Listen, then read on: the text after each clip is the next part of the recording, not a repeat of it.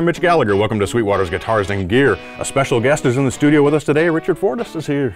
Good to see you, my friend. Good to see you. Thanks for having me. Absolutely. Great to have you here. It's your first time to Sweetwater. It is. First time in Fort Wayne. What'd you think? It's an incredible facility. Isn't it something? Yeah, it's unbelievable. Yeah, you were demonstrating Supro amps at the meeting this morning, yes. Right? Yeah. How'd that go? Great. Great. Good deal. Good deal. Yeah. Nice auditorium. It's really pretty. Sounds incredible in there, doesn't it? Yeah. Yeah. Very nice. Very nice. So you, for most people, probably best known for Guns N' Roses, but you have a really diverse career going. Your whole, everything from Richard Butler, from Psychedelic Furs, to BT, to film scores, to Thin Lizzy, to Dead Daisies. Yeah. And you covered a lot of homework. Well, you know, we try not to be too stupid on these things. Yeah. I did a lot of hip-hop stuff, too. Yeah. Yeah, in New York, because when I first moved to New York, as I joined the Furs, moved to New York from St. Louis, and I was doing all sorts of sessions, and so at that time, a lot of hip hop was coming out. So all the Puff Daddy stuff and all his production stuff I did. Right. And worked with everybody in that scene. Right, right. Yeah, it was sort of interesting looking back over your discography and sort of your history prior to Guns N' Roses. It didn't appear to me anyway that you had done a lot of hard rock or metal stuff. No, I don't know how that happened. Yeah. I think, you know, I came up on the same music that those guys came up. It's just like I sort of went this way, and you know. So actually, I never owned a Guns N' Roses album before I got the gig. You know. Right. But I came into it through Tommy Stinson, you know, because I knew him from the Replacements, and actually, you know, Replacements were one of my favorite bands as a kid, you know, growing up. But before that, when I was younger and my really early formative musical years, I was more of listening to older music, you know, so you know, Stones and Beatles and Kinks and The Who, and you know, that was more where I came from. Then more the art rock stuff like Genesis and Pink Floyd and Soft Machine and bands like that. And then I heard The Clash and everything changed, you know. Right. And so I sort of went that direction. I was really into the whole punk rock and, you know, alternative type music.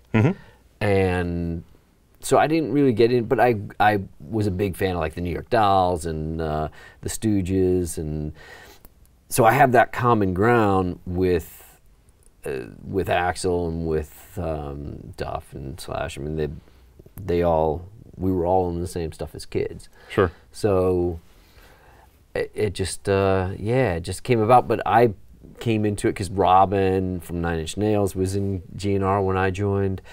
Tommy, Josh Freese, so all guys that I knew from doing sessions and from other bands, you know. Right, right. Yeah. Did you audition for the band, or how did you? I did. I auditioned. I was actually on tour in Europe. Got the call to audition, so I had 3 days off. So I was on tour with Enrique Iglesias. Wow. It's a jump from there to Guns N' Roses, isn't it? I was just in the middle of this tour, and we did 3 nights at Albert Hall. This is when Enrique was huge. Right. And I had 3 days off, so after the last Royal Albert Hall, I had a show. I had a car waiting, went straight to the airport, went to LA, got off the plane, went straight to do the audition, did the audition, hung out with Axl for a few hours and listening to music in his car and talking, and then went back to the airport, got back on a plane, and flew back to pick up the rest of the tour. Yeah. Wow. So do they, in a situation like that, do they provide you with a list of songs and say, know these, or do you just go in and try and know everything? Yeah, they gave me like 6 songs and said, right. You know, let's do these. Yeah. Do you feel compelled in a situation like that to have to play them note for note, or do you say, I'm going to go in and be myself? And how do you approach an audition like that? That's a good question. I always learn it note for note in case they want that, but then I'm also prepared to do my own thing. Right. And that way, if you start out playing your own thing and then go, that's not really what, and then you go, oh, did you want it like this? And then, oh, yeah, okay, that's it. Right, You right. know? But yeah, it wasn't really like that with GNR. It was more like, you know, no, we want you to do what you do. Nice. You know, and sort of fit that into. Right, right. I would bet that kind of harkens to your studio background and experience, where you're pretty much working for the song that the artist, with the artist. Yeah. Right, right, right. Yep. So you actually started very early on violin and drums, correct? Yes. Something like age 4? Yeah. When did you pick up guitar? Not until, this was about 12 years old. There were always guitars around my house because my father was one of the owners of St. Louis Music, so Alvarez and Electra and Ampeg, Crate. So we always had guitars around the house, but I was always very intimidated because they had 6 strings and the much longer neck. And I was fine with 4 strings, and yeah, so I didn't get into it till later. And I was already playing in bands, playing drums. And yeah, started picking up guitar and messed around with it, and I just took to it really quickly. Right, right. I saw you're credited with cello on a BT album. Do you still play other strings? Yeah. That's funny, the BT tour that I did, and I did a bunch of records. We did a lot of stuff together, actually. He's a really good friend, and man, what a genius that guy is. Yeah, absolutely. But yeah, so I would play live with him too. We did a tour together, and I played a lot of electric cello, MIDI pickup, you know, triggering. I still do that too. I still, for scoring and stuff like that, I'll use a cello. Right, right. Another tool in the tool bag, right? Yeah, absolutely. And I still play violin as well. Wow, that's great. That's great. So who are the Eyes? The Eyes were my very first band when I was, Yeah? you know, 14, 15, that started working and touring. And we actually signed with Atlantic Records and changed our name to Pale Divine, because there was obviously another band called The Eyes in the 60s. And we were a big deal in the Midwest. You know, we would tour all the college towns. You know, it was again, more alternative type sounding band. But yeah, we signed with Atlantic Records and then toured supporting the Psychedelic Furs. And then, yeah, and then I ended up joining them. Right, right, right. Nice stuff there. Yeah, right, yeah. Right. And you went on to work with Richard Butler after that as well. Yeah. I finished off a tour with the Furs, and then Richard called me and said, would you be interested in writing? I'm writing a solo album. Would you be interested in writing with me? So I started doing that with him. And then that became Love Spit Love, because we wrote this entire album together, and he's like, man, it wouldn't be right for me to call this a solo album, because obviously we did it together, so you know, maybe we'll just call it a band and go out and do that. So, and then we did 2 albums together. But yeah, Richard's a great friend of mine, and was a huge influence on me. Yeah, yeah, absolutely. So how did you move from that into doing session work? Well, I was in New York working with him, and I was sort of introduced to the whole New York scene with the credibility of being associated with the Furs, and I don't know, somehow got a lot of attention quickly, and people started hiring me for sessions, and it just snowballed, and I started to the point where I couldn't really afford to tour anymore because I was doing so much session work. Right. And at that time, there was a lot of session work to be had. You know, and in New York, I was doing a lot of TV commercials and film stuff, and as well as albums. Yeah. So I just sort of fell into it. And like I said, I did a lot of hip hop stuff. You know, it was a really cool scene in New York at that time. For the sessions you were doing, were you called in to provide a particular style, or were you reading down charts, or what kind of things were you doing? Both. But you know, it's a very different way of, like, I would go do sessions in Nashville. You know, producers would call me like, oh yeah, he's the guy in New York. You know, we got to get, for a rock play, we got to get him. And so I'd go down to Nashville, and it was like a completely different world. You know, how they approach it, they track everything everybody together, and it's like, okay, let's go do it. You know, and like, what? Yeah, I'm used to coming in afterwards. You know, like the bass and drums and all the roughs are down, and then I would come in and do my thing. And a lot of it was very experimental. You know, combine, you know, what guitar with what amp, and you know, getting the right tone. And Nashville is not like that. It's just plug in and go. You've got your clean sound, you've got your dirty sound. You know, it's like, okay, it's my tone. Here we go. Right. And New York, it wasn't like that. It was always a lot of experimentation. You know, different amps for whatever was right for the song. And I think that's probably why I work so much, is because I understood. I related with producers to where if he referenced, you know, oh, I'm looking for like a Paul Kossoff type vibe in the chorus, I knew, okay, well, I'm going to use a Plexi and I'm going to use a Les Paul. And I had the gear, you know, I amassed a good collection of gear. And if you'd say, you know, well, I'm thinking more of like a Paul Weller thing on the chorus, you know, I know that he wants a Rickenbacker and a AC30 and, you know. Right. So I think that's why I probably got as much work, because there's a million great players. Sure. You know? Sure. But understanding references and being able to speak to producers and knowing my music history and Right. yeah. Right. Yeah. Yeah. So I think that's how I sort of fell into that. Yeah, yeah, interesting. You have an interesting dual kind of background there, because studying strings, one would assume that you're fairly proficient at reading, and you understand some of the classical world and the music theory behind all of that, and yet you have the history of the rock kind of things as well. Yeah, I was a rock fanatic, but you know, the classical thing, I actually, my reading is not that great. And unless you do it all the time, like now, I go to read something, I'm lost. I mean, my chops are not there. But when I was doing it all the time, you know, but again, most of the studio stuff was, you know, charts at best. Yeah. Right, chord charts. Yeah, not so much, you know, note reading. Right, right. But with like film stuff and ads, you know, it was a lot of that. Right, right. So working with, you mentioned you worked a lot with hip hop artists, and we talked about BT, and on your discography and your resume, I saw everybody from Fiona Apple to Rihanna and all people in between.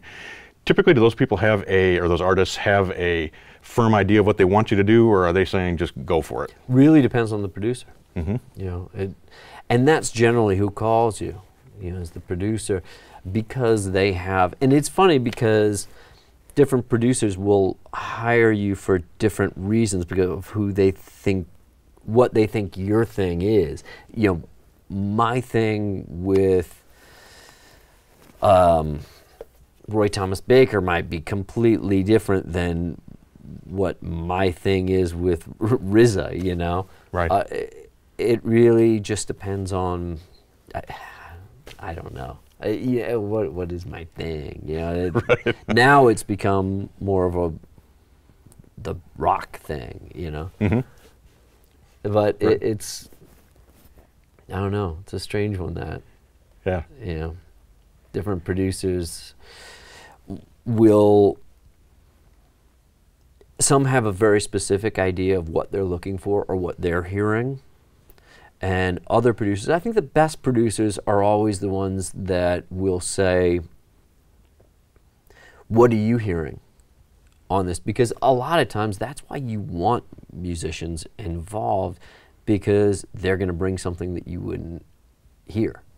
You know, so as a producer, the ones that say, what are you thinking? And that's, you know, a lot of the best ones, that's what they want. They want that input. They want that creative input to then they can use it. Sure. And then others are more specific, and they're like, oh, this is what I'm looking for.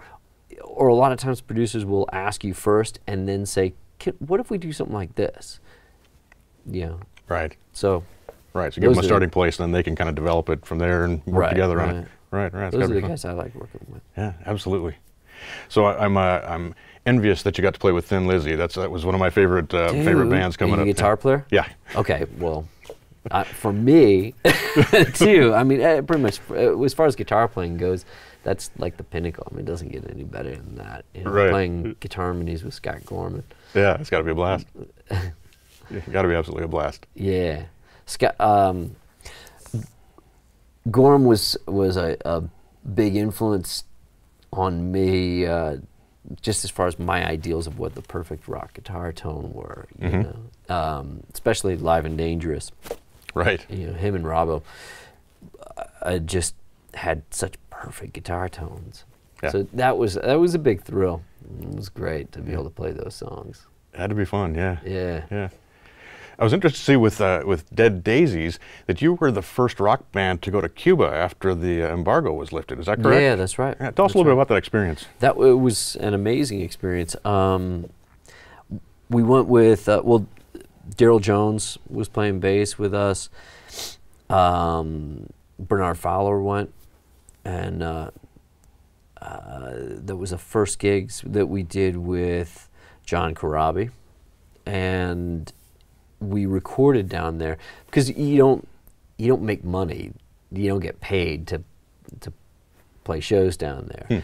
So what we did was we recorded down there. We used their studio, the National Studio. Sure.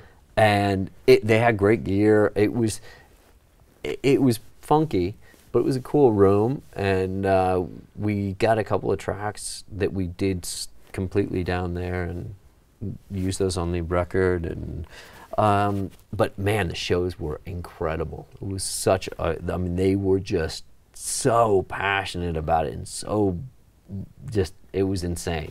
It was really great, really great. We had a fantastic experience. I think that's probably why I think those guys went back and told the Stones guys, like, we got to do something down there, you know? Right. And it's funny because with GNR, we were talking about trying to figure that out as well. Right. You know, because that would be, you know, the Stones could have gone there at any point because they're Brits, but you know, for GNR, we'd be the first American band to. Right. Right. Really Yeah, that'd be very that. cool. Yeah, it would really be fun. exciting. It'd be fun. It was a really fantastic experience. What a special place. Nice. Nice. And we also got to work with a lot of Cuban musicians because there's that cultural exchange thing that, you know, allows you to get in.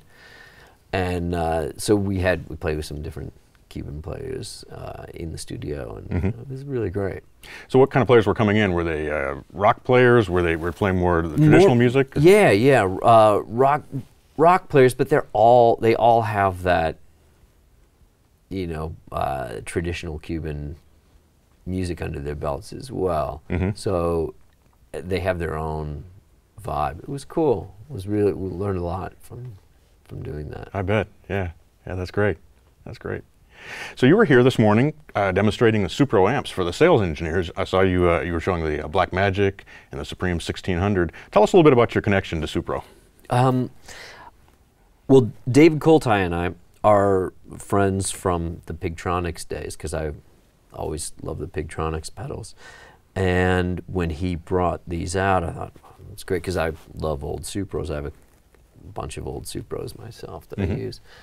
And I was blown away by what he was doing. It was like spot on repros of, because I have like an old Thunderbolt, and I A-B'd the new one with mine, and it's fantastic. Really great amps.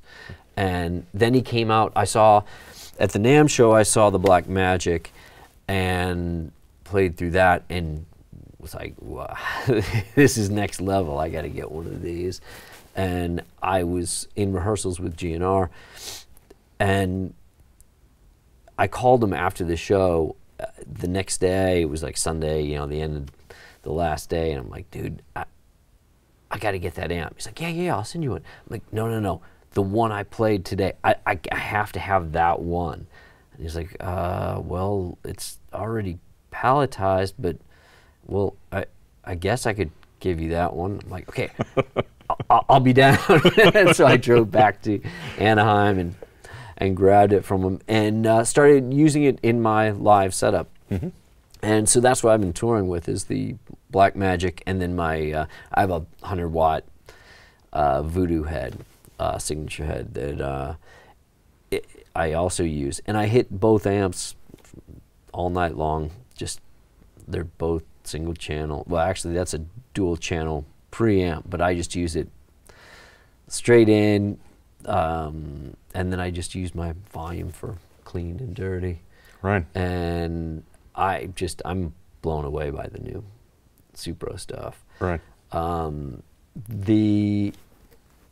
The Comet, which just came out, is a fantastic little amp, and then also the Supreme is a 6v6 version of this that is amazing. Right. Yeah. They're so dynamically responsive.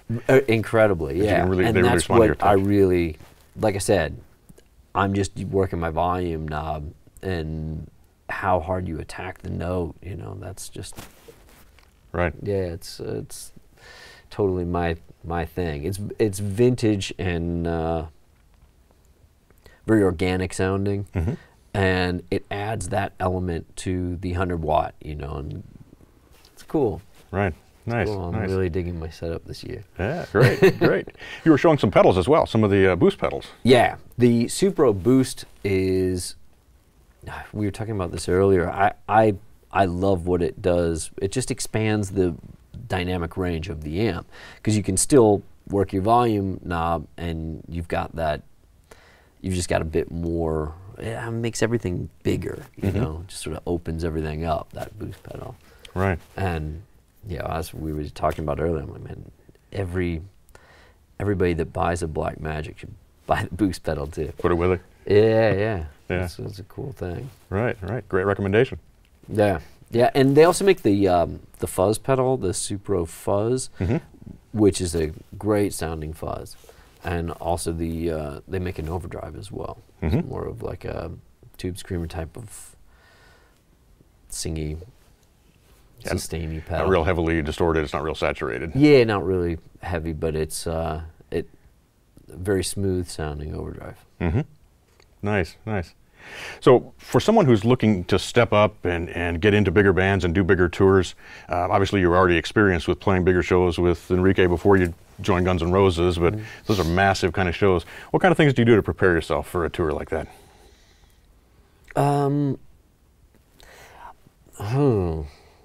What do I do to prepare? Or can you prepare for that? Yeah, you can't really, you know, because you can rehearse forever, but it's a different set of muscles that you use on stage. You Mm-hmm. know, it's. I guess you've got to get to the point where you don't think about the material. So the more you rehearsed, you know, you don't have to really think about that. But then when you get on stage, it's like a whole different thing. So you just have to get out and get the live shows under your belt, you know, Mm-hmm. to really be, before things start really coming together, you know. Right.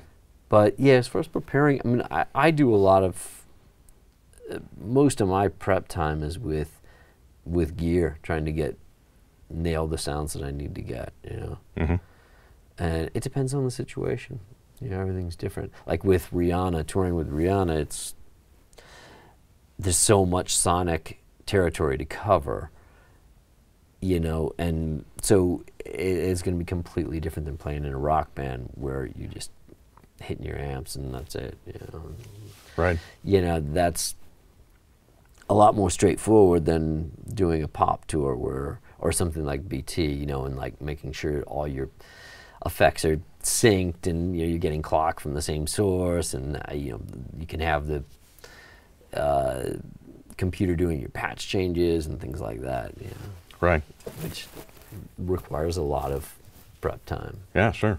Sure, getting all the gear working. Yeah. Yeah. But it's a fun challenge. You know, like 1 year with the Psychedelic Furs, I covered all the keyboard parts and with a guitar synth. And so a lot of that prep time is trying to figure out, okay, I can use the top 2 strings and you tune them, you know, because you can tune the synth so that when you hit the high E, it's actually a C, and then your B string's actually an E, and you know, then I can hit those with a string sound, and then my middle 2 strings are a marimba sound, and then my bottom 2 strings are pads, you know, and tuned differently. So I've been playing with my fingers and hitting all these different parts. And then the chorus is, you know, horns, and it was that was a real challenge.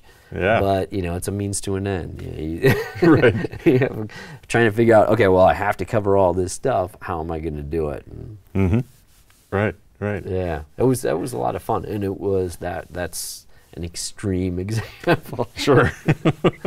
Sure. You know, as well as like I was playing all the sax solos and things like that with guitar synth layered with guitar, and it was cool. Yeah. Yeah. No doubt. But you're right. That would take a lot of prep to get all that stuff dialed in and to know the parts. So that's probably where I spend most of my prep time. Sure. You know. Right. The music's the easy part. That's awesome. So what's next? Well, we just finished the U.S. Stadium leg, and now we're going to go to South America. We'll do a couple weeks rehearsal. I'm off for a few weeks. Nice. So I was able to come here, and now I'll go to L.A., do a couple weeks of rehearsal, and then go to South America. And then we break for Christmas, and then we'll go to Asia and Australia, New Zealand. Wow. Yeah. You're covering the world. Yeah, yeah. And then hopefully we'll be back in the U.S. because we didn't hit a lot of markets. Mm-hmm. Yeah, we didn't hit Fort Wayne. Gotta come here. Gotta come here. We can play that route. There you go. Or we have the outdoor amphitheater now. You can play out there. So. There you go. Cool. I don't know if we have enough seats, so I think you might. Yeah. I think you might draw a few more than we can see. Where would they come from? All over. It was great to have you here. Thanks for taking time to chat with us. It was a pleasure hearing you play this morning, and thank you. You're going to do some product videos for us on the Supro gear and things. Yeah. So very cool. Appreciate it very much. Appreciate it. I'm Mitch Gallagher. Thanks for joining me for Sweetwater's Guitars and Gear.